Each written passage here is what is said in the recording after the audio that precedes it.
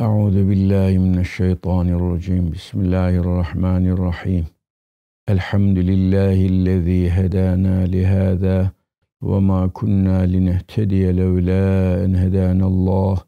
Lekad câet rusulü rabbinâ bil hakk. Sallu alâ rasûlinâ Muhammed.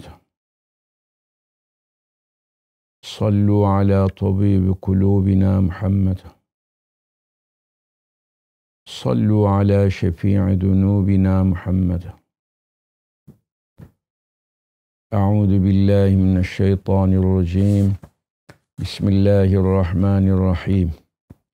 Vel mu'minûne vel mu'minâtu ba'duhum evliyâ'u ba'd. Ye'murûne bil ma'rufi ve yenhevne anil munkeri ve yukîmûne's-salâte ve yu'tûne'z-zekâte ve yuti'ûne Allah ve Rasûleh ulaike seyerhamuhumullah innallâhe azîzun hakîm. Sadakallâhu'l azîm. Cemaat-i Müslümin ihvan-ı din.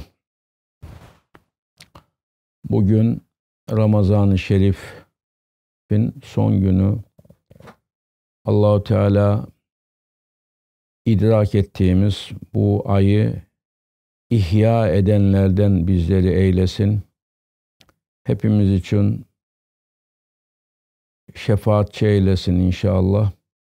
Allah-u Teala gücümüz nispetinde yaptığımız ibadetlerimizi, başta oruçlarımız, verenler için zekatlar, fitreler ve teravihlerimiz, mukabelelerimiz, bir cümle ibadat-ı taatımızı Rabbim kabul eylesin.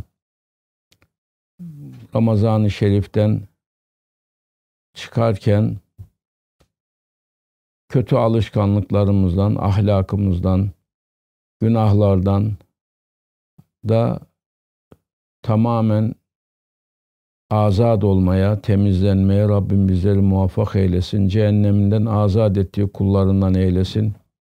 Daha nice Ramazanlara Rabbim cümlemizi sağlık, sıhhat, afiyet üzere ulaştırsın. Yarın inşallah bayram-ı şerifi idrak etmiş olacağız. Hepinizin bayramını tebrik ederim. Allah-u Teala bu bayramı hakiki bayramlara vesile eylesin. Hakiki bayram bir dünyada, bir de daha hakikisi ahirette oluyor. Dünyadaki bütün Müslümanların, ümmeti Muhammed'in bayram ettiği gündüz, kan ve gözyaşının dindiği, durduğu gündüz. Allah-u Teala o güne bizi ulaştırsın, o günü bize yaşatsın. Ahiretteki bayram ise bütün sıkıntıları aşıp, en son sıratı geçip, cennete girmek ve cennette Resulullah sallallahu aleyhi ve sellem Efendimiz başta olmak üzere Allah-u Teala'nın dostlarına kavuşmak ve cennetten Rabbimizin cemaline ulaşmak, bu bayramı Cenab-ı Hak hepimize ikram eylesin. Bu girişten sonra bugün el-Edebü'l-Müfred'den 30. dersi yapacağız. Okuduğum ayet-i kerimelerle başlıyoruz. Ayet-i kerimeler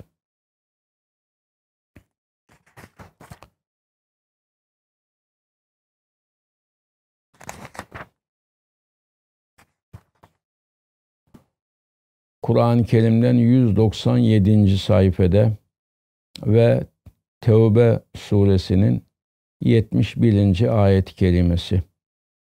Burada Allah-u Teala mümin ve mümine, inanmış erkek ve kadın, hanım, bunları tarif ediyor. Şimdi unutmayalım ki varlıklar zıtlarıyla bilinir, tanınır. Bu ayet-i kerimede Allah-u Teala müminleri anlatıyor. Bundan önce, yani bu ayetlerin bulunduğu sayfeden bir önceki sayfada, 196. sayfada ve 67. ayet-i kerimede Allah-u Teala müminlerin dışında olan insanlar, yani kâfirler ki münafıklar, onlar da kâfirlerdir. Hatta kâfirlerin daha korkuncudur. Münafıkların özelliklerini zikrediyor.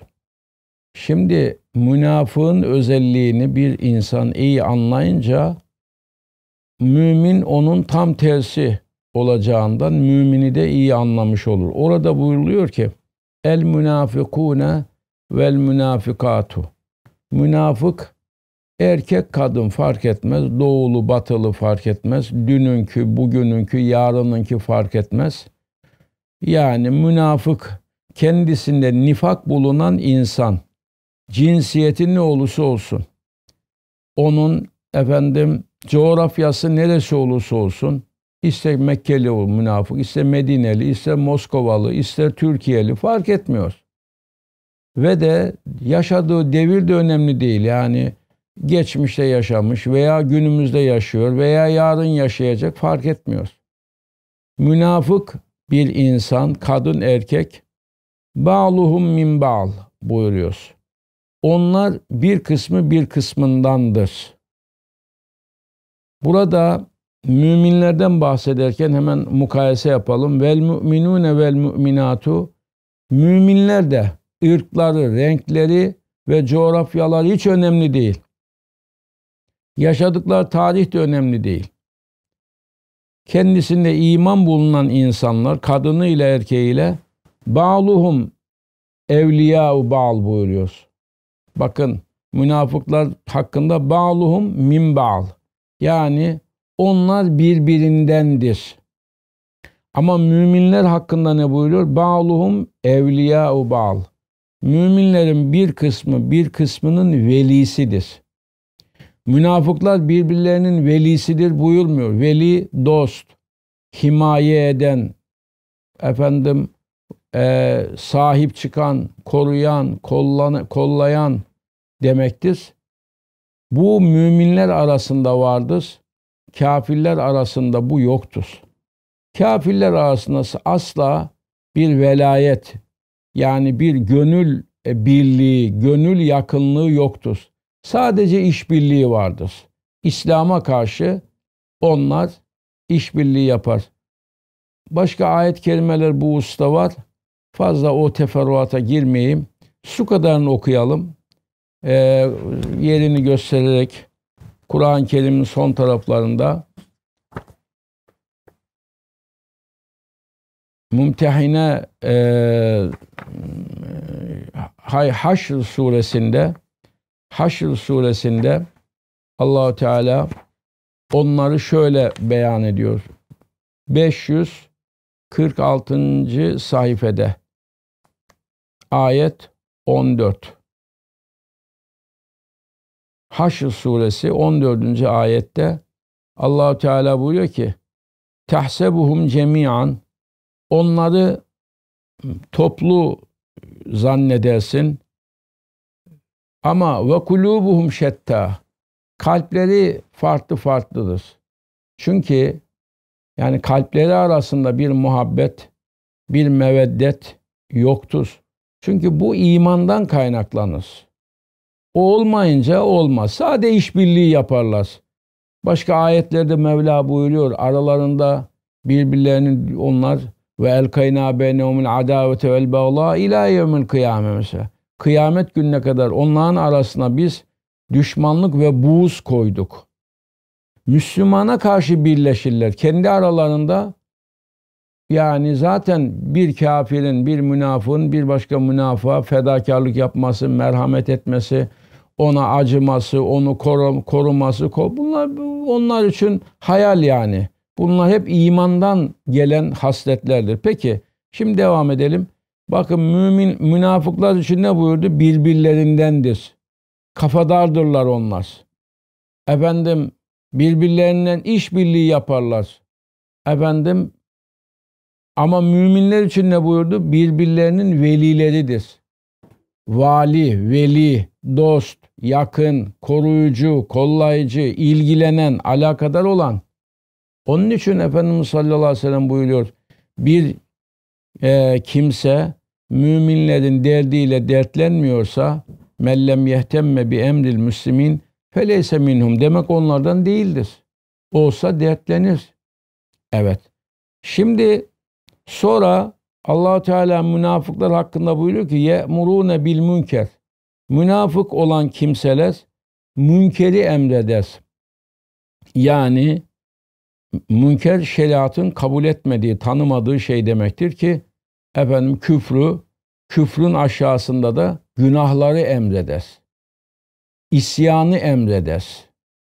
Ve yenhevne anil maruf. Maruf ise şer'i şerifin, İslam'ın kabul ettiği, benimsediği, beğendiği şey demektir. Münafık ne yapar? İslam'ın kabul etmediğini emreder, onu tavsiye eder, onu tembih eder. İslam'ın beğendiği şeyi münafık yasak eder. Münafık onu kötüler, onu kemler. Peki mümin ne yapar karşı ayette? Ye'murûne bil maruf ve yenhevne anil münker. Müminler Allah-u Teala'nın dininin güzel gördüğü şeyi, dinin emrettiğini emreder. Allah-u Teala'nın dininin münker, reddettiği, dinin kabul etmediği şeyi mümin de reddeder ve yasak eder, onu yapma der. Şimdi bakın, münafıkla mümini ayıran en mühim özellik budur. Hepimiz mesela evlatlarımıza bir şey yap diyoruz. Acaba bizim ona yap dediğimiz, dinimizin de ona yap dediği bir şey midir? Yoksa tersi midir? Bir insan, bir mümin eğer hani emrettiği şey, dinin emrettiği şey ise, yapma dediği şey, dinin yapma dediği şey ise o müminlik yapan bir mümindir. Mümin gibi mümin. Ama bir adam veya bir kadın ben müminim diyor, Müslümanım diyor, öyle biliniyor. Fakat yani İslam'ın emrettiğini yasaklıyor, İslam'ın yasağını emrediyorsa, bu müminim de diyorsa münafık gibi bir mümindir bu.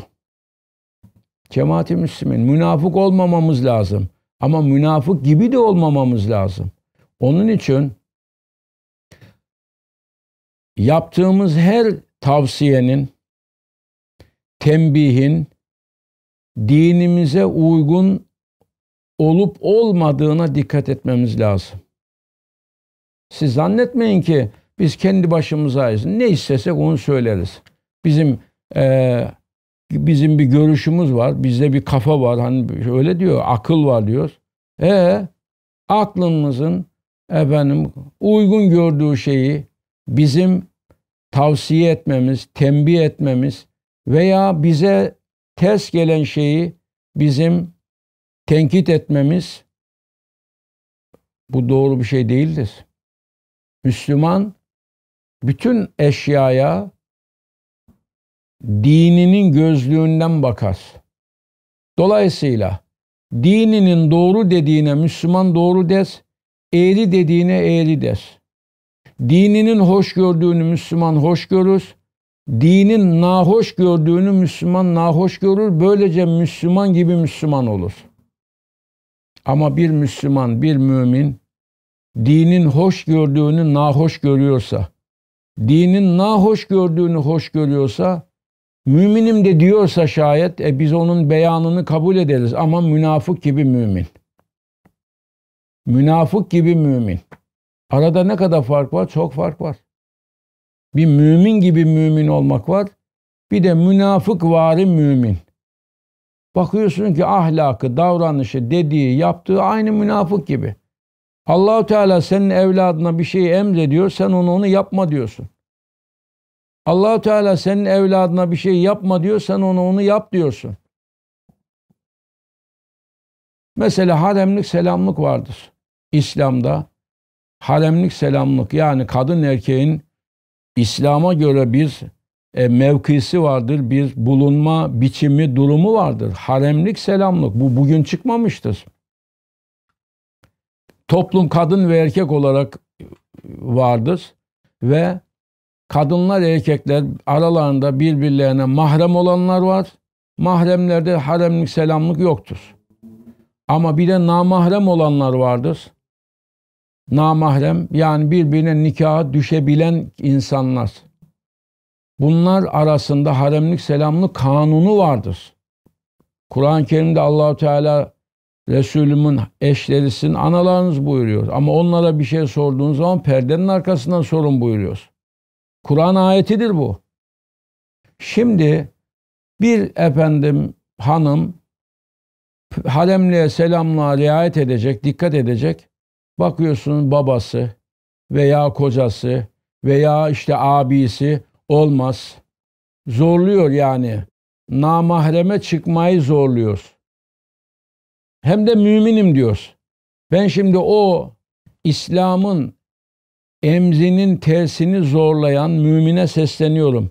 Müminim diyorsun, biz de bu beyanı kabul ediyoruz. Ama münafık gibi bir müminsin.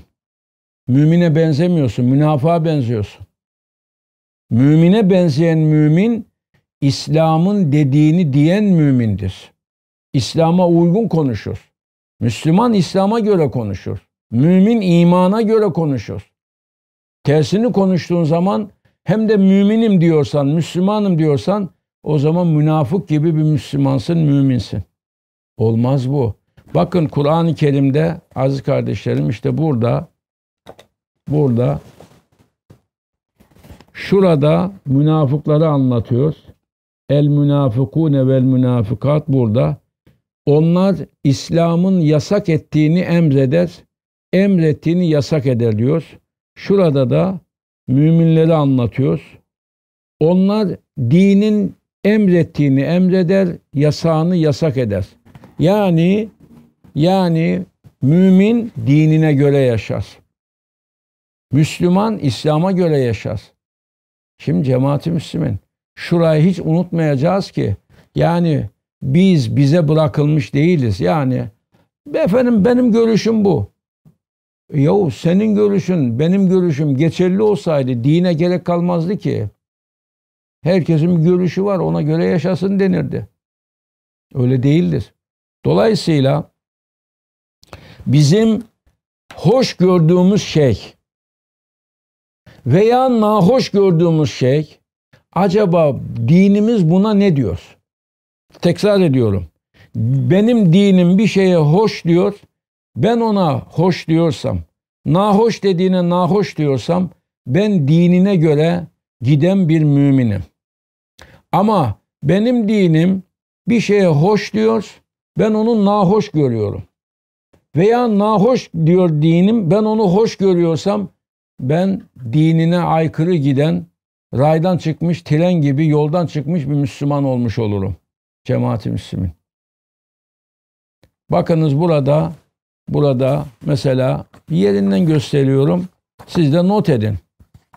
Allah-u Teala buyuruyor. Sayfasını vereyim ben size. 33 Kur'an-ı Kerim'den ayet 216. Bakara suresi. Mevla buyuruyor ki ve asa en tekrahu şey'en, muhtemeldir ki siz bir şeyi kerih, çirkin veya işte tatsız, nahoş görürsünüz ve huve hayrun leküm. Halbuki o sizin için hayırlıdır. Onun hayırlı olduğunu siz anlayamazsınız. Ve asa umulur en tuhibbu şeyen, siz bir şeyi seversiniz, hoş görürsünüz, beğenirsiniz, benimsersiniz. Halbuki ve huve şerrun leküm, o sizin için size hayır geliyor, size hoş geliyor ama sizin için şerdir. Peki efendim bunu madem benim gördüğüm, benim anlayışım yetmiyor, ne gerekiyor? Din bunun içindir zaten. Din ne içindir? Yani senin gözünün, senin gönlünün, senin anlayışının benimsediği veya benimsemediği değil de dinin benimsediği, benimsemediği geçerli. Bak ayetin sonu nasıl geliyor? Vallahu ya'lemu ve entüm la ta'lemun. Allah-u Teala bilir, siz ise bilmezsiniz. Ayet bu. Siz bilmezsiniz buyuruyor. Onun için dine muhtaçsınız. Din bunun için vardır. Akıl da dini anlamak içindir. Akılsıza din yok. Adam diyor ki aklım var diyor. Ne demek? Dine mi ihtiyaç yok demektir. Bak ne diyor Cenab-ı Hak? Siz bir şeyi beğenirsiniz, halbuki o sizin için şerdir. Siz bir şeyi beğenmezsiniz, halbuki o sizin için hayırdır. Muhtemeldir, mümkündür, böyle olabilir. O halde ne yapacağız? Benim beğendiğim acaba dinin beğendiği midir, değil midir? Buna dikkat edeceğiz. Bir insanı beğeniyorsun. Acaba İslam onu beğeniyor mu? Bir insanı beğenmiyorsun. Acaba İslam onu beğenmiyor mu? İslam'ın beğendiğini beğenmemek, İslam'ın beğenmediği bir insanı veya bir işi, bir şeyi beğenmek işte nifak alametidir. Bunu yapan Müslümanım diyorsa tamam Müslüman sayıyoruz ama münafıklık taşıyan bir Müslüman. Çok önemli bir şeydir bu. Müminler hep dinin doğru gördüğünü derler, eğri gördüğünü yasaklarlar. Yani haremlik selamlık İslam'ın kale gibi bir kanunu. Değişmez bir kanun. Değişmez. Aa bak camilere giriyorsun Allah'ın evine. Kadın ayrı yerde, erkek ayrı yerde. Hiç kimse bunu yadırgamıyor. Peki hani bizim evlerimizde haremlik selamlık? Bizim evlerimizde de olmalı. Her yerde olmalı. Her yerde olmalı. Allah'ın evine kadın erkek girişi çıkışı ayrı olacak. Namaz kılma yeri ayrı olacak. Bizim evlerimizde hayat ortamında kadın erkek bir arada yiyecek, bir arada yaşayacak. Yok böyle bir yağma. Şimdi işte birisi Allah'ın emrini yaşayacak, bir başkası buna karşı çıkıyor. Sen neye karşı çıkıyorsun? Buna çok dikkat edelim. Müminler Allah'ın emrini emreder, yasağını yasak eder, namazlarını hakkıyla kılar, varsa zekatlarını verirler. Allah-u Teâlâ ve Resulüne itaati. Dikkat ederseniz namaz ve zekat emri bil maruf nehyanil münkerden sonra geldi. Yani müminin tavrı önce önemli. İlk zikredilen birbirinin kardeşi ve dostu olmasıdır. Bu duygu önemlidir. İkincisi insanlara, olaylara bakışı. Mümin dinin doğru dediğine doğru bakmalı. Dinin eğri dediğine, yanlış dediğine yanlış diye bakmalı. Dinin savunduğunu savunmalı, dinin reddettiğini reddetmeli, dinin beğendiğini beğenmeli, dinin beğenmediğini beğenmemeli ki müminliğini göstersin. Karşıdaki ayette anlatılan münafıktan farkı ortaya koysun. Ondan sonra namaz geliyor, ondan sonra zekat geliyor. Ve yuti'ûnallâhe ve rasûle, Allah'a ve Resulullah'a itaat ederler. Ulaike seyerhamuhumullah. Bu evsafa sahip olan müminlere Allah-u Teala merhamet edecektir. İnnallâhe azîzun. Şüphesiz Allah-u Teala ziyade ulu ve kavidir. Hakimun. Her ne işlerse yerli yerinde işleyendir. Yersiz iş yapmayandır. Böylece ayet-i kerimeyi tamamladık. Şimdi el-Edebü'l-Müfred'den kaldığımız yerden devam ediyoruz. 83. baptayız. Babu su'il meleketi. Su-i meleke, bundan önce hüsnü melekeyi okuduk. Her şeyi burada İmam Buhârî yani bir şeyin iyisini, kötüsünü, güzelini, çirkinini anlatıyor. Hüsnü meleke, milke diye de yazılıyor, okunuyor. Onu okuduk. 156. hadisin başında 82 ikinci bapta bunu okuduk. Şimdi yani kölelerine, hizmetçilerine iyi muamele babı, onu okuduk. Şimdi ise tersi. Babu su'il milketi, meleketi, öyle de okunabiliyor. Yani bir insanın kölelerine, köle şimdi yok. Yok ama köle ahkamı, köle fıkhı Kur'an'da da var, fıkıhta da var. Şu an köle olmadığı için bunlar uygulanmıyor. Ama yarın köleler olsa onlar hakkındaki hükümler işte hadis-i şeriflerde geçiyor bunlar. Evet. Şimdi köle köle olarak görüldüğü için ona her türlü kötü muamele yapılır diye bir şey yoktur. İslam'dan önce kölenin hiçbir hakkı, hukuku, hiçbir değeri, kıymeti yoktu. Ama İslam bunu kaldırmıştır. Devam edelim. 159. hadis-i şerif an Ebi Derda radıyallahu anh. Ebu Derda'dan rivayet ediliyor ki ennehu, o sahabe-i kiramdan, kâneydi yekulu derdi linnâsi, insanlara, nahnu, Ebu Derda radıyallahu anh insanlara derdi ki nahnu, biz, e'rafu biküm, sizi iyi tanırız, minel beyatıreti, baytar, paytar, veteriner deniliyor ya, evet, o veterinerin bir bir hayvanı tanımasından, hayvanları tanımasından biz sizi daha iyi tanırız. Burada ne anlaşılıyor? Evet, demek ki yani baş olan insan, bu bir ailenin başı olur, bir mahallenin muhtarı olur, bir ilçenin yöneticisi olur, ilin yöneticisi olur, ülkenin yöneticisi olur veya bir, efendime söyleyeyim, bir fabrikanın yöneticisi olur, bir medresenin yöneticisi olur. Yani baş durumundaki insanda biraz göz olması lazım. İnsanları tanıyabilmesi lazım. Göz derken sadece kafanın gözünü kastetmiyorum. Basiret, kalp gözü olması lazım. Bak buyuruyor ki biz sizi çok iyi tanıyoruz. Çok iyi biliyoruz.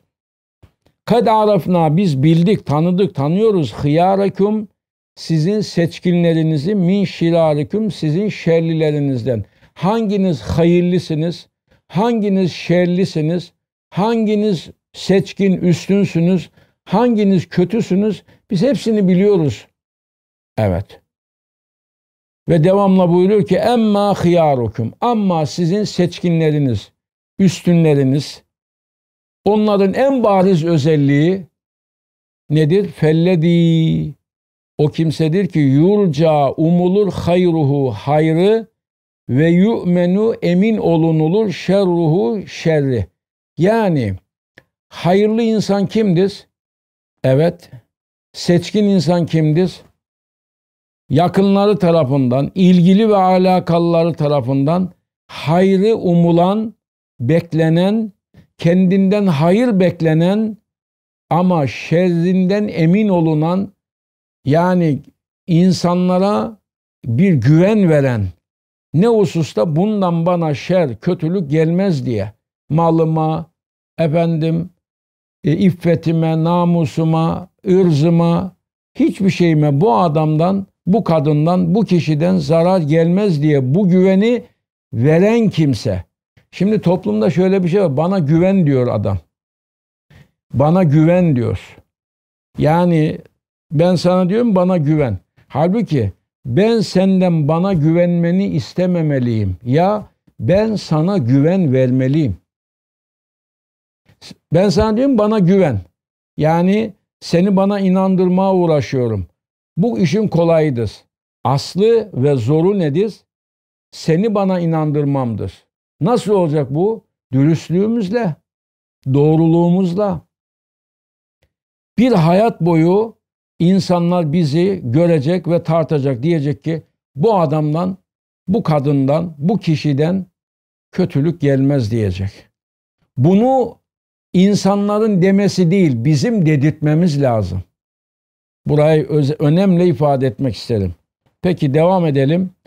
Ve emma şirarukum, ama sizin toplumun şerlileri kimlerdir? Fellezî, o kimsedir ki la yurca hayruhu. Hayrı beklenmez. Hiç hayırlı iş ondan umulmaz. Hatta yapsa insanlar hayret eder. İnsanlar derler ki hayret. Hiç de ondan bu beklenmezdi. Yani iyi bir şey. Niye? Çünkü hiç ortaya koymamış böyle bir hayırlı iş. Bütün tecrübeler aksini gösteriyor. Onun için hayrı beklenmez ve la yu'menu şerruhu, şerrinden de emin olunmaz. Niye? Çünkü o güveni vermemiş. İnsanlara yanlışlıklar yapmış. İnsanlara kötülükler yapmış. İnsanları mağdur etmiş. Veya başka sebeplerden topluma güven vermemiş. Onun için hayırlınız, hayrı umulan, şerrine karşı güvenilen kimsedir. Kötüleriniz de hayrı umulmayan ama şerrinden de güvenilmeyen, emin olunmayandır. Başka? Ve la yu'teku muharraruhu, azatlısı azat edilmeyendir. Sizin en kötüleriniz. Ve la yu'teku, azat edilmiyor. Muharraruhu, ulema efendilerimiz bu ifade üzerine biraz durmuşlardır. Ama ben özet olarak söylüyorum. Yani bazı insan vardır ki, mesela kölesi var diyelim. Kölesini azat etmiş. Fakat onu ona bildirmiyor. Hala azat ettiği köleden istifade ediyor. Azatlısı azat edilmiyor. Yani ya bu azat olmuş. Artık bunu kölelikten, köle olarak buna yaptırdığın işlerden de azat et bunu. Bırak, sal gitsin.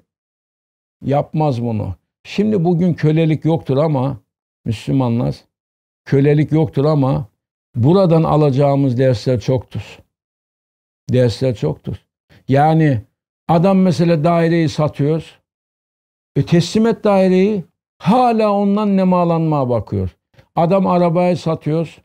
Arabasını sattıktan sonra daha o arabayı bir milim kullanamazsın. Kullan, başkasının malıdır.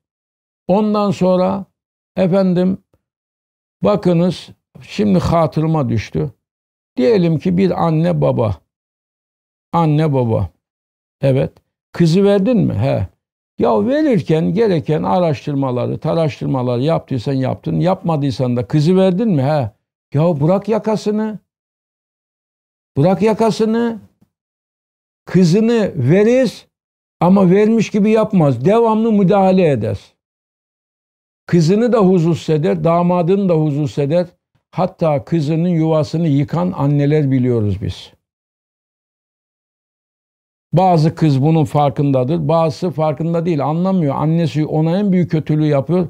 O zannediyor annem benim arkamda iyi bir şey yapıyor. Tamam, anneleriniz arkanızda olsun.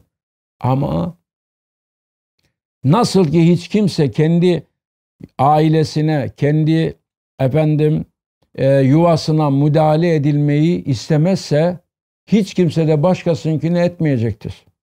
Şayet bir haksızlık, bir yanlışlık varsa o ayrı. Bak, o ayrı. Orada da usul vardır, yol yordam vardır.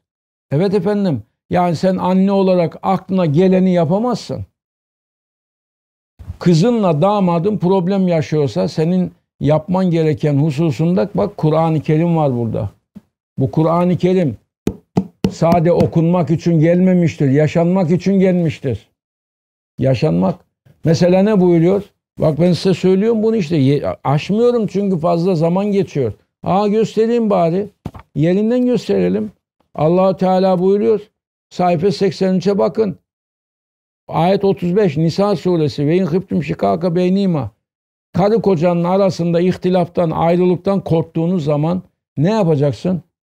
Hemen öyle bir kendi aklınla daha sormadan, soruşturmadan, iki tarafı dinlemeden ya oğlanı tutuyorsunuz ya kızı tutuyorsunuz. İkiniz de yanlış yapıyorsunuz. Ne yapmak lazım? Feb'asû hakemen min ehlihi ve hakemen min ehliha.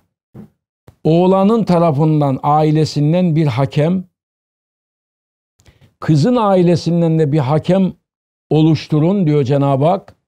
Hakem. Ondan sonra o hakemler iki tarafı dinlesinler. Gerekirse iki tarafı bir araya getirsinler, karı kocayı. Olmadı onların yakınlarını bir. Bu böyle olur. Böyle. Öyle sizin anladığınız gibi değildir bu. Olu orta müdahale edeceksin. Yok kızımı alırım. Yok kızımı göndermem. Bunlar senin haddin değildir. Ama ne yapalım, insanlar Müslümanız diyorlar da işte onu diyen çok da Müslümanlık yapmak lazım. Müslümanca yaşamak lazım. Hadiselere, olaylara, hatta ihtilaflara, kavgalara, tartışmalara Müslümanca yaklaşmak lazım. Evet. Burada Resul buyuruyor ki Ebu Derda, köleyi azat eder ama azatlısını salıvermez. Oradan aklıma geldi. Vermişsin kızını, bırak, karışma ona. Bırak yahu. Mükelleftir bu senin kızın. Onu alan da mükelleftir.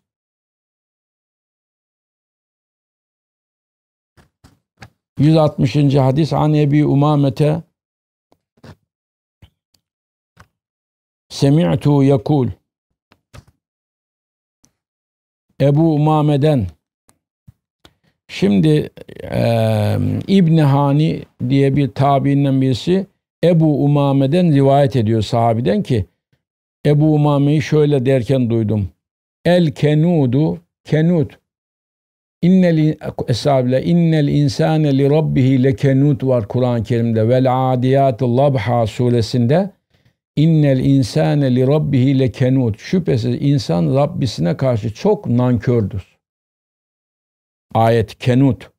İşte kenut, yani Allah'ın nimetine çok nankör olan kimdir? Ellezî, o kimsedir ki yemna'u, mani olur, rifdehu, evet, riftine mani olur.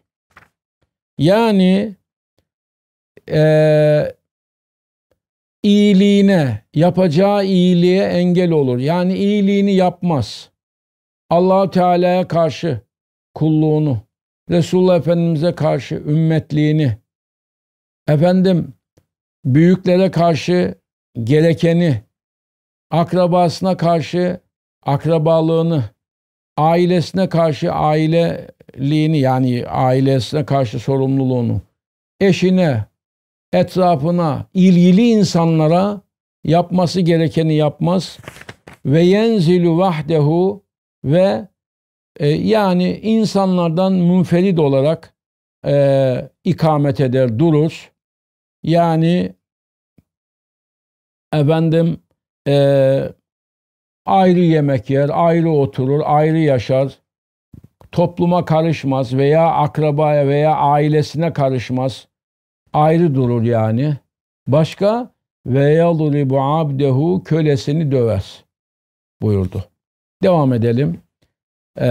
Anil Hasan, Hasan-ı Basri'den rivayet ediliyor ki enne racülen, bir adam, emretti hulamen lehu, kölesine neyi emretti? En yesnuve ala ba'irin lehu. En yesnuve, yani su yüklemeyi, ala ba'irin lehu, devesine. Diyelim ki efendi kölesine emrediyor, deveye su yükle. Kuyudan su çek veya çeşmeden kaplara dolu hayvana yükle. Fakat fename, uyudu, el gulamu, o hizmetçisi, kölesi uyudu.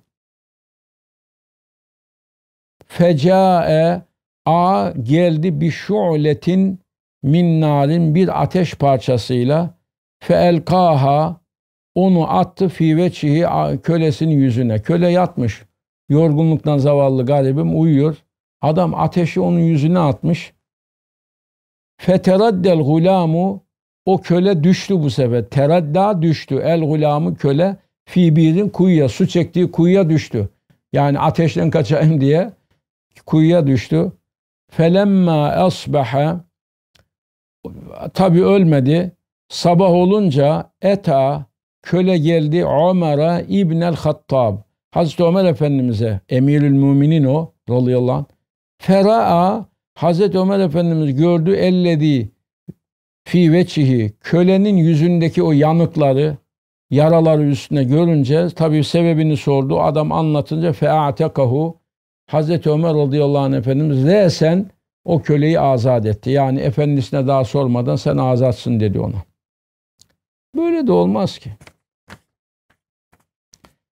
Babu bey'il hadimi minel a'rab.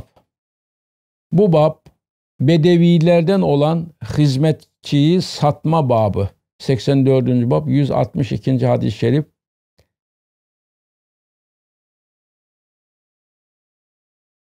Evet. Hazreti Ayşe Amre isimli bir tabiinden bir hanım efendim Hazreti Ayşe annemize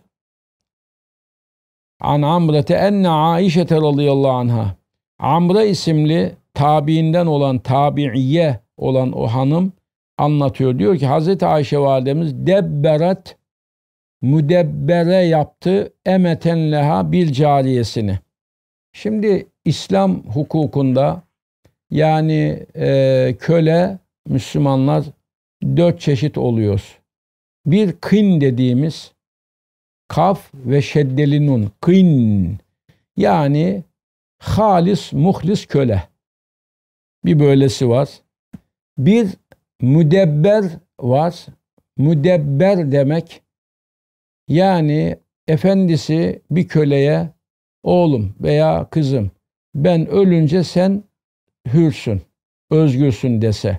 Bu müdebber erkeği, cariye ise müdebbere. İşte Hazreti Ayşe annemiz bir cariyeyi müdebbere yapıyor. Yani ben ölünce sen hür olursun.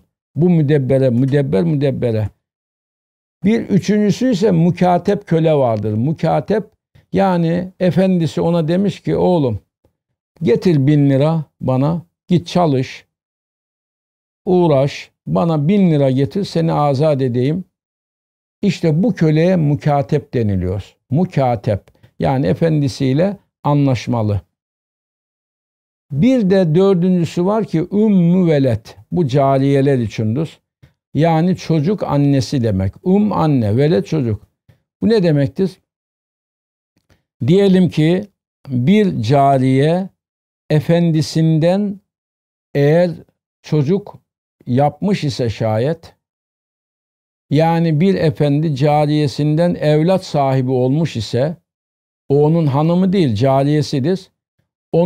Ondan evladı olduysa o cariyeye ümmü velet deniliyor. Ümmü velet. Bunun da yani diğer kölelerden bir ayrıcalığı oluyor.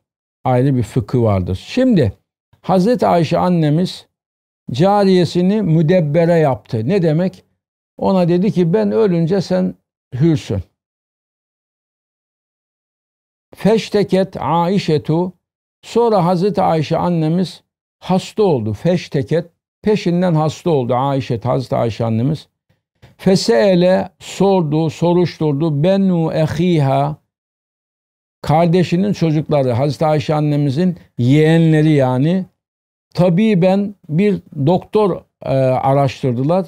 Minezzutli, yani bu Sudan halkından veya Hint halkından bir doktor araştırdılar ve ona Hazreti Ayşe annemizin durumunu anlattılar. Fekale, dedi ki doktor, inneküm siz tuhbiruni, bana haber veriyorsunuz, an imraetin, bir hanımdan, öyle hanım ki meshuretin, sihir yapılmış. Yani Hazreti Ayşe'ye sihir yapılmış yani. Bu bedeni bir hastalık yok bunda. Seharatha, ona sihir yaptı. Emetün leha, onun cariyesi. Meğer o müdebbere olan cariye Hazreti Ayşe annemize sihir yapmış. Fe uhbilet Ayşe, Hazreti Ayşe annemiz bundan haberdar edildi. Kalet, Hazreti Ayşe annemiz o cariyesine dedi ki sehertini, sen bana sihir yaptın öyle mi? Fekalet naam. O cariye dedi ki evet dedi. Fekalet dedi velime, yani niçin bana sihir yaptın yani? Bak ben seni müdebber yaptım. Ben ölünce sen azat olacaksın. La tencine ebeden, ebediyen kurtulamayasın dedi ona Hazreti Ayşe annemiz. Sümme kâle, sonra da etrafındakilere buyurdu ki bi'u, satın ha bu cariyeyi, min şerril Arap, yani Arapların en kötüsüne, milketen, muamele bakımından en kötüsüne satın bunu buyurdu. Hazreti Ayşe annemiz kızdı yani. Babul afvi anil hadimi, 85. bab, hadim, hizmetkarı affetme babı. 163. hadis-i şerif. Han Ebi Umamete, Ebu Umame'den rivayet ediliyor. Kale, dedi. Ekbelen nebiyyü sallallahu aleyhi ve sellem. Bu hadis-i şerifi şeyde de gördüm, Tirmizi'de, daha da biraz teferruatlı. Biz buraya bağlı kalarak anlatalım. Ekbele geldi Nebi sallallahu aleyhi ve sellem ma'hu hulaman. Onunla beraber 2 tane köle vardı. 2 köleyle Resulullah geldi. Fevehebe ehadehuma, onlardan birisini hibe etti li Ali'yin radıyallahu anh, Hazreti Ali Efendimiz'e, ve kâle, ve ona buyurdu ki la tadribhu, bunu dövme. Fe inni, ben nuhitu, nehyedildim an darbi ehli salat, namaz ehlini dövmekten, namaz ehlinin dövülmesinden. Ve inni, ben reytu, bu köleyi gördüm, yusalli, namaz kılıyordu, mundu ekbelena veya mundu ekbelna. Bazılarında ekbelna, biz yöneldi, geldiğimizden beri bunu namaz kılar gördüm. Ekbele na okursak, o zaman köle geldiğinden beri ben bunu namaz kılar gördüm. Görelim burada namazın büyüklüğünü bir daha. Evet. Ve a'ta Eba Zerrin hulamen, Resulullah Efendimiz diğer köleyi de Ebu Zer'e verdi. Ve kâle, ve buyurdu, İstevsi bihi ma'rufen, yani bunun hakkında efendim benim sana yani iyilik tavsiyemi tut. İstevsi bihi, yani bunun hakkında riayet et, dikkat et, marufen, iyiliğe buyurdu. Fe'atekahu, Ebu Zer radıyallahu anh Efendimiz bu sefer azat etti köleyi. Ona yapılacak en iyi iyilik odur. Fekale, dedi, ma feale, ne yaptı? Kale, dedi, emerteni, yani bana emretti. Şimdi fekale, Resulullah Efendimiz buyurdu ki ma feale, ne yaptı? Yani niye bunu böyle hemen azat ettim bunu? Kale, Ebu Zer dedi ki emerteni, bana emrettin, en istevsi veya en estevsiye bihi hayran. Yani buna dair hayır muamele etmeyi bana emrettin. Fe'atektuhu, ben de onu azat ettim diyor. Burada bir hadis daha okuyup bu dersi kapatıyoruz. 164. hadis-i şerif, bu babın son hadisi oluyor. Enes bin Malik'ten rivayet ediliyor. Kale, buyurdu. Kadimen Nebiyyü sallallahu aleyhi ve sellem el Medine. Nebi sallallahu aleyhi ve sellem Medine'ye geldi. Ve leselehu hadimun, ama hizmetçisi yoktu. Feahaze, tuttu Ebu Talha, yani babam demek istiyoruz. Ama yani üvey babası, annesinin kocası Ebu Talha, biyedi, elimden tuttu. Fentalaka, götürdü beni, hatta edhale, soktu beni alen Nebi sallallahu aleyhi ve sellem, Nebi sallallahu aleyhi ve selleme. Fekale, dedi babam, ya Nebiyallah, ey Allah'ın peygamberi, inne Enesen, bu Enes, hulamun, bir çocuktur, keyyisun, çok akıllı bir çocuktur. Keyyis, yani böyle zekidir. Lebibun, akıllıdır. Fel yahdimke, müsaade buyurursanız size hizmet etsin. Bunu böylece Resulullah da kabul etti. Kale Enes bin Malik buyurdu ki fehademtuhu, Resulullah'a hizmet ettim. Fis seferi, sefer yolculuklarında da, vel hadari, Medine'de bulunduğu zamanda da, mekdemehu Medinete, yani Medine'ye gelişinden itibaren hatta tuvfiye sallallahu aleyhi ve sellem, vefat etmesine kadar 10 sene Medine'de, efendim şehir dışında yolculuklarda ona hizmet ettim. Ma kaleli, bana demedi, an şeyin, bir şeyden dolayı ki sanatu, onu yaptım. Lime sanate, niye yaptın bunu demedi. Hâdâ hâkeda, bunu niye böyle yaptın demedi. Ve la kâle, yine demedi.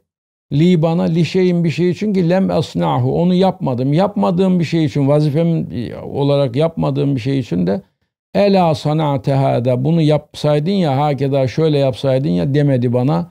Resulullah Efendimiz böyle muamelede bulundu buyuruyor Ebu Zer radıyallahu, Enes bin Malik radıyallahu anh.